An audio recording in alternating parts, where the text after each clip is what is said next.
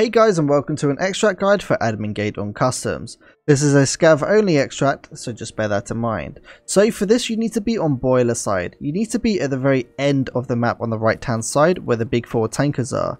You need to look for this little brown wagon thing. Once you're at the brown wagon thing, you need to look at the red gate to your right hand side, and this is the extract. Guys, thank you very much for watching, and I'll see you in the next video.